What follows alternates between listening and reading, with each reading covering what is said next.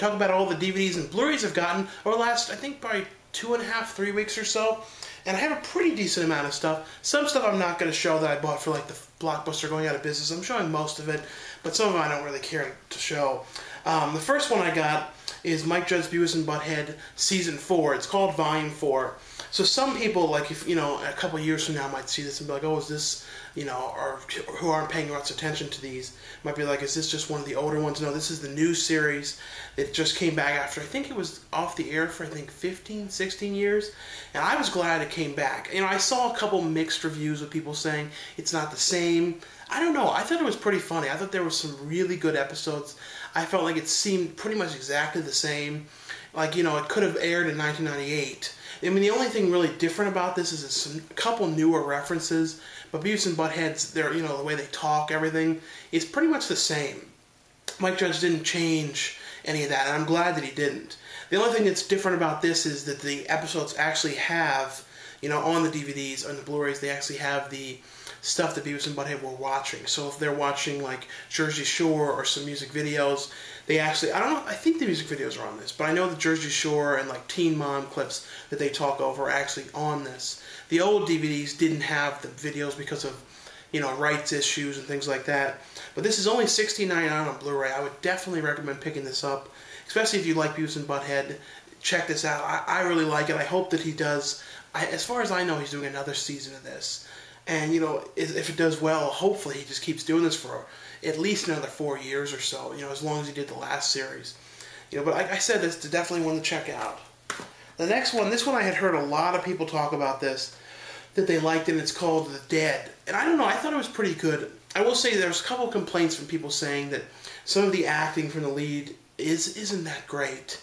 And I will say, I think there's a lot of ADR work. It sounded a lot of ADR, like, recorded later, and that might have taken away from some of the performance, because I know ADR can really kill stuff. I hate whenever I have to do that. Also, I don't know, I feel like there are a couple parts, though, where I think he might just sort of talk kind of mono-ish and just like, we gotta go that way. And I think it might just be the way the guy talks, but don't let that aspect of it, he's not amazing, kill the movie, because it's a very different movie, and they've never really done a movie like this, except for, like, some of the, it reminds me of, like, Zombie and some of those 80s kind of zombie films that they used to do in other countries and stuff. It had that kind of feel to it, but it's basically in Africa, an American, I think he's technically a soldier, but he does, like, mechanic work in Africa, and he's basically, the plane, they're evacuating Africa because there's some kind of an outbreak, and his plane goes down. He's one of the few that survives. He's basically out on his own. He ends up meeting a guy who lives in Africa. I think he's part of one of the tribes, but he's a soldier too, and basically they try and survive, and they end up finding a car, and they're basically just trying to get the one guy back to his son, and try and get the American out, find a plane, find a way for him to get out. I don't know, I thought this was pretty cool. I thought, like I said, with the complaints, it still was a pretty cool movie. The next one, and a lot of people liked this, a lot of people didn't. And I will say that it's the Human Centipede 2. I will say that this is the totally uncut version. There's been a lot of people going, oh, a lot of those uncut scenes with the sandpaper, I'm not going to get into the details, and the barbed wire, oh, those are just myths. Well, they're there. And I will say that they are very twisted. They're not super, super, super graphic, but it's very twisted. And if you've seen the version on demand, which I think that's how most people saw it, that was way tamer than this. And I will say that this is definitely not a movie for a kid to watch, or, anyone really under 17. It really is a twisted movie. And I don't say that about too much. This is a very twisted movie. But it's basically the character Martin, who, he's basically obsessed with the Human Centipede film. And he really wants to, and he's got mental problems, and he lives with his mother, and he really wants to create his own Human Centipede. So he starts where he works, hitting people over the head in the garage. He works in a garage at, like, I think an apartment complex. He starts hitting people over the head and taking them to this warehouse. And his plan is to turn them into a centipede. But he's not a doctor. He doesn't know anything about what he's doing. So it has pretty twisted results. And, you know, if you like the first Human Centipede, you'll probably like this. Some people didn't like the black and white. I thought the black and white really made it pretty cool. I don't mind watching black and white movies. Some people really dislike it. I don't know. I like this, but it is very twisted. It's not the same level as something like, when people say like the torture porn kind of thing, like Hostel. It's not really the same type of thing. This is more about mental illness and about, so it almost this director is almost making a weird statement about how the first movie that he did could turn somebody to do something like this. And it's very interesting when you look at it like that. Because the first movie really didn't show a whole lot when you really think about it. And he said that the next one is going to make the second one look like a really good Disney film. And the first film would look like Barney. So we'll see. Now the next one I got is Harold and Kumar Christmas, the 3D version.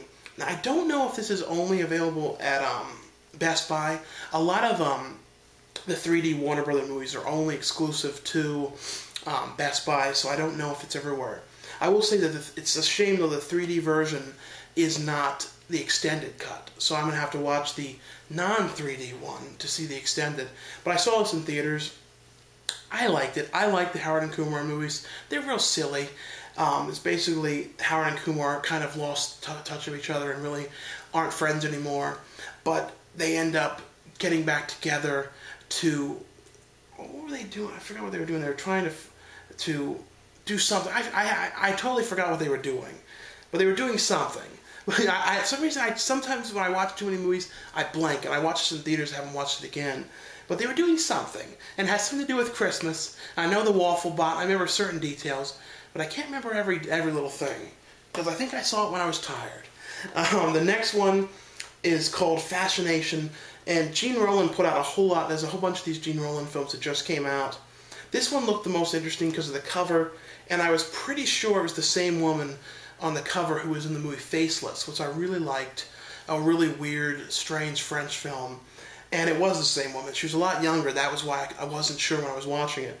And this is kind of like, it's basically this guy. I couldn't figure out what was going on in the beginning. He stole money, and then he took this woman, and the woman got away, and he ends up hiding out in the chateau with these two women that he basically, says, "You're gonna let me stay in here," and holds them up with a gun. And they all keep saying, they keep basically trying to keep him there. They're like, and then they start saying, "Oh, you may want to get out of here because something is going to happen at midnight. Someone is coming to the chateau." And I will say the coolest stuff in this music was like the location, the look, the music. It wasn't a perfect movie. I thought it was kind of cool, kind of creepy. And I really don't want to ruin it, what it was. But, because I don't know, I don't want to say too much about it, the whole thing, if anyone watches it. This one I just wanted to watch again. I'm probably going to watch this right when I finish this. And I don't know, I always kind of like this movie. I don't really like Jessica Simpson, but I like this movie. And it was Employee of the Month. I always like movies that are set in locations like this. I thought Andy Dick was funny in this, and I think Harlan Williams was in this. I don't know. I thought it was kind of funny. It was basically they're having the new employee Jessica Simpson at this sort of Sam's Club place, Costco kind of place. They all have this thing in their head that she likes the employees of the month, that she'll go out with them. And basically Dane Cook and Dax Shepard's character are competing to try and win Employee of the Month so they could sleep with her. It was funny. Now this is one of the ones I got at Blockbuster that was closing. And this one, people are going to be, ooh, I don't know, I kind of like it. Now this one though, the price of this is all over the place. Sometimes on Amazon used it's $30. Sometimes it's $10. Sometimes it's $8. Sometimes the $8 goes away and it's $40. It's all over the place for this used. And it's lower now, it's I think because people are buying these all from the app going out of business, Blockbusters. And I got this I think for $5, so it's cheaper than anywhere used. And it's Eddie Murphy and Norbert. I do think it's kind of funny that they credit Eddie Murphy twice. I remember when this first came out, people were mad about that. Like, why does he need 2 credits? It's because he's playing both the characters. But it's basically Eddie Murphy. It's kind of like The Clumps, not as funny, but it's one of those kind of movies you need to watch about 10 times to really go, oh, that's kind of funny. And it's basically Eddie Murphy's character grows up in this orphanage, and he has no friends really, but then he meets Respucia when he's at first he meets this one girl that he really likes, but she ends up getting adopted. And after that, he has no friends. Then he meets Respucia when he's 14 14 or 15, something like that. Then they eventually end up getting married. He's really not very happy in his life. But then the girl that he really loved, that got adopted, comes back to the town, and it causes all kinds of problems for him. And he starts to realize how much he still loves the girl, but he's stuck with Respucia, and he really sees too much. He really hates her. And I don't know, it's kind of funny. I don't know, a lot of people really disliked it. I kind of like it. The next one I got, I will say this one, I haven't watched this one since it first was in theaters. It's very sad. It's one of those ones you're probably going to cry like a fiend to, especially some of the stuff near the end. So even thinking about it, you're like, ooh, and it's Click. Yeah, this is like the period of time when Adam Sandler was doing some really depressing things. Like this, 50 First Dates, which by the end of 50 First Dates, I'm crying like a fiend. Oh my God. Half of that movie, I'm like, oh. Because there's certain movies that are just sad as shit like that, Bicentennial Man. And even though this is so silly, it's just sad. Especially the stuff with Henry Winkler, Adam Sandler with his father in the movie. And basically Adam Sandler has this kind of busy life, and he's like, oh, why can't I just have a universal remote to make my life a little bit easier? So he ends up going to Bed Bath & Beyond and sees a Beyond section. Goes back there, and it's Christopher Walken.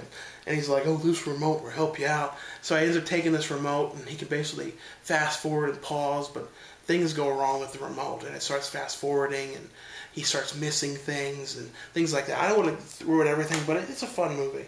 I got this one. This is a harder one to find. Superhero movie. I didn't even know this was on Blu-ray. I kind of like this one. It was one of the better spoofs. It was Drake. I think it was Drake Bell. Drake Bell. Sarah Paxton, who's really good at The Innkeepers, was in this. I don't know. I liked it. I don't remember it too well. This is one of those few sets I got the triple feature. There's a couple of these out. If people are wondering, though, these are the actual discs of the movie. They're not, like all put onto one disc. So technically, it's funny. They had 7 there for I think $19.99, but it was in its own disc. Or they had this for $14.99, and it had the same exact disc with the features and everything. But I also never had seen Copycat. I watched that. Thought that was really pretty cool. And 7's a great movie, so this is definitely one of the good sets to get. This one I got was cheap at Walmart, which I'm getting rid of some of the DVDs and switching over to Blu-rays of certain things. Fletch, when he played all the characters and he was the private detective. This is a funny one. This is one I got cheap. Joe Somebody. And I think he was like, Tim Allen was getting in a fight with, who was the character in this thing? Jim Belushi, and something about they had this kind of it's a little bit like Bully, I think. I think, not Bully, the one with Tom Arnold and stuff. I don't remember that very well. This one I really don't remember the whole plot of this, but I loved it. I remember Night Train Murders, and as far as I remember, it was 2 girls going on this night train, getting sort of harassed and abused by these men on the train. And it was one of those 70s movies. Yeah, some of these, I said, I have not watched these. I need to watch them again, but I want to show them, but I don't remember them. This one I really surprisingly liked a lot. I don't really like baseball and sports movies, but this was good. It's called The Scout, and it's basically Brendan Fraser is this. It starts with Albert Brooks trying to find a baseball player. He finds one he thinks is going to be great because he's a scout for I think the New York Yankees, something like that. And he thinks he's found this great person. He ends up being a flake, and he can't play, and all these problems. So then he ends up finding Brendan Fraser out in Mexico, and he's one of the best he's ever seen. But Brendan Fraser comes with all kinds of baggage and emotional problems and all these kind of things, and it becomes kind of sad too. And I don't know, it was a good movie. And the next one I got, and now through the DVDs, is this one I heard a lot of people talk about too. It's Project Nim, and I really thought this was pretty good. It's basically about, in the 70s, they had a program where they were trying to teach chimpanzees to sign, seeing if they could communicate with them. So it starts with them adopting Nim, and the way they made it, this documentary was pretty cool. They would reshoot certain sequences, then they would interview the people now, and then use old footage. The way they put it together was a little different than other documentaries, especially with their reenactments of little segments that would cut into things. I liked it, but it shows basically Nim's life and all the people that he's been with, throughout the years and how he was getting taught by one person, taken away, taken to someone else, and then when he would go back, like when life got really difficult for him, and it was very depressing though, very sad, and it goes through his life and everybody who was touched by him. I don't know, it's definitely worth watching. The next one I got is season 2 of Rocco, and I'm glad they did a new cover for it, because the other one was just using the same artwork on it. And I always liked Rocco. The next one, and I'm glad they finally have started putting these out. They put out the season 1. It's been a long time since the second, since anything has come out. And finally they put out Family Matters season 2. And I know some people don't love this show. I've always loved this. This was always one of the ones that I was always waiting, like, when is this going to come out? Now the other ones that I'm waiting for them to finally start putting out at some point is like Fantasy Island, which I love that show. But who knows if they're ever going to put out the other seasons. This is definitely, if you love Family Matters, get this, buy it, and hopefully they'll keep putting out the seasons. Because there's still quite a few more. I think there's like 6 more or something. So hopefully they're going to put them all out. And the next one I got, and I need to watch both of these, is the Drive-In collection. This is out of print. It's Fade to Black and Hell Night. Both of these I want to watch. Because I traded in some stuff in Amoeba and had a bunch of credits, so I used that for a couple of these. The next one is Volume 2 of Storage Wars. I love this show. This is one of the few ones that I would buy, this show. Hopefully it continues for a long time. But, they have that other one, Storage Wars Texas. It's okay. I only like the Mo character. That's it. And this one, I think Barry's the best character. So hopefully he keeps doing it. But I don't know. I really like this. It's basically people bidding on storage lockers and then buying the stuff in it. And sometimes they find good stuff. Sometimes they find crap. Then seeing what they can sell it for. And, when you explain it to people, a lot of people are like, it doesn't sound very good. But then they watch it. Most of the time, they're like, I like that. It's just the way it's put together, and the people, I like this. Anyway, though, thanks a lot for watching, for subscribing, and I'll see you guys later.